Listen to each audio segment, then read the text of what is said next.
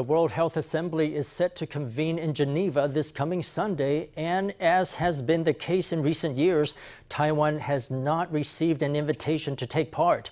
One governmental and 3 NGO delegations are converging on the Swiss city to highlight the importance of Taiwan's representation. The government delegation is led by Health Minister Hsueh Jui-yuan.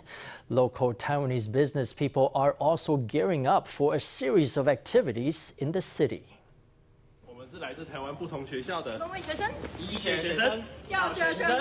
Led by physician Chiang Kuan-yu, 30 students here are setting off for Geneva. Their schedules were packed, but they won't be going inside the meeting venue. Instead, they'll be outside, speaking out for Taiwan. All Taiwanese groups will gather at the WHA site starting at 2 p.m. Health for all, Taiwan for WHO. Various NGOs, including a WHO advocacy group created by the Taiwan United Nations Alliance, will gather there to lend support to the cause. A total of 4 Taiwanese groups are heading or have already set off for Switzerland. The student delegation was the first to arrive.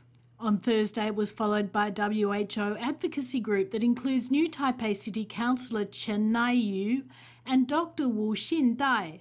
That same day, there was also a group from the Foundation of Medical Professionals Alliance. Finally, an official delegation headed by Health Minister Hsueh Jui-yuan set off on Friday evening. As soon as it arrives, it will launch a demonstration to protest Taiwan's exclusion with Taiwanese business groups. Taiwan, go, let Taiwan help!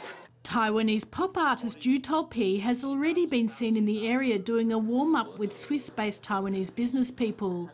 Jin Cruiser, who heads a Taiwanese business association in Switzerland, has plans for a series of side activities during the WHA meet. One of them is a hand-holding singing event with artists including WHA and hockey and rock band The Chairman. This isn't a contest, it's cooperation. We will cooperate with one mind to promote our entry into the WHA as an observer. There is a great opportunity this year. At least we in Taiwan have the opportunity to go to the WHA to express our position. The WHA will begin on May 21st, and Taiwan so far has not received an invitation. The AIT has released a joint press release with 7 other nations in support of Taiwan's participation in the WHA with observer status. With 3.5 years of the pandemic, we have proved that our public health systems and medical systems have enough abilities and energy to make a contribution to the world.